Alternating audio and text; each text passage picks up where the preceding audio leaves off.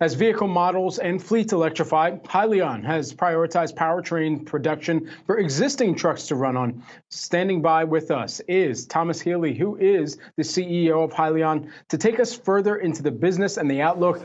Great to have you here with us today, Thomas. First and foremost, perhaps, how quick is the process of replacing some of the powertrains or existing trucks with those produced by Hyliion?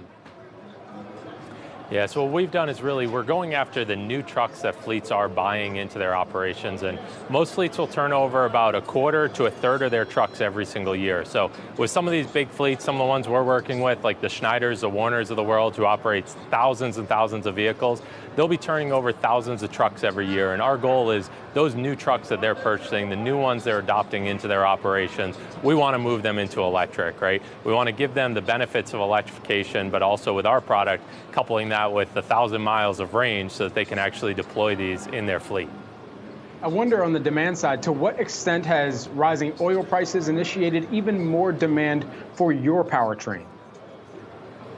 Yeah, so one of the unique things with what we're doing is while it's an electric vehicle, we actually bring the power plant with you and we recharge the batteries off of natural gas and a natural gas generator. Well, the great thing of what's going on right now is while we're seeing diesel prices continue to climb, natural gas has stayed low. We have fleets that are buying natural gas at around $1 per gallon, whereas diesel, I think we're seeing north of $5 in some areas of this country. So from that standpoint, when you look at an ROI, a payback of our product, that higher diesel fuel pricing allows us to even see a faster payback on our product.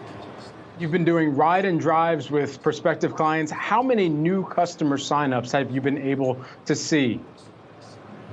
So we actually are faced with the problem of we've got almost too many fleets interested in some ways. I mean, that's never a bad problem to have, but what we did is we actually narrowed it down to what we call our Hypertruck Innovation Council, which is some of the largest fleets in the US. You got the Ryders, the Penske's, Werners, Schneiders, Anheuser-Busch, who have actually teamed up with us and are helping us as we bring this product to market. So they're actually giving us feedback of what they need to see in the vehicle, right? All these fleets are faced with electrification. They know electric's happening, but there are some big hurdles, right? There's the biggest hurdle of where do you recharge these vehicles? So if you look at a normal BEV, that's the biggest problem, is how much grid demand these vehicles have, right? How much electricity you need.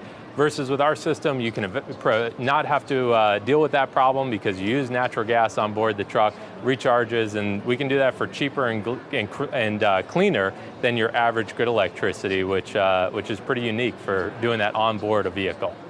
And certainly, so take us a little bit more into that just briefly here, because the significance of the fuel agnostic generator that Hyliion is looking to bring to market, what is the differentiating factor there? Yeah, so we see the market breaking into two. You're going to have plug-in vehicles, and then you're going to have range extender vehicles. Plug-in are going to be great for that local delivery, short haul, about 100, 200 miles of range. Then we're focused on the long haul. And what we've done is we use an onboard natural gas generator that will charge the batteries as you're going, but as you just mentioned, we've also laid it out where we have a fuel agnostic roadmap. So while we're starting with natural gas today, we also have a roadmap to get into hydrogen fuel cell. I think everyone agrees hydrogen is the euphoria fuel, where we want to be, but the problem is there is no infrastructure out there for it today. And hydrogen today is extremely expensive. It's even way higher than those diesel prices that we mentioned earlier. So that's where start with natural gas today and then evolve into hydrogen when the time is right. So all of these things considered, in the near term, you're expecting full year 2022 revenue of $2 million to $3 million.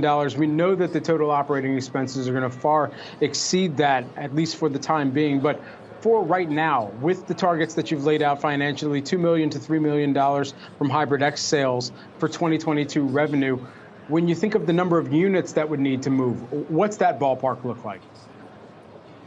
Yeah, so the revenue this year is from our hybrid product. It's one we've had out there. We have millions of miles deployed on it. But really the focus of the organization is really on the Hypertruck ERX, which we're going to be launching controlled fleet trials later this year. We already have fleets lined up to do that. And then as we go into the latter part of 23 is when we'll actually start shipping these units and recognizing revenue on them. And that's really the system that we see as the game changer for this industry. It's a full electric truck, brings forward all the benefits of electric. And the goal is to scale that into tens of thousands of units over the years ahead as we really ramp that up. And this industry is huge. 300,000 vehicles produced every single year. And our goal is to really go be the dominant powertrain to bring electrification into the long haul space.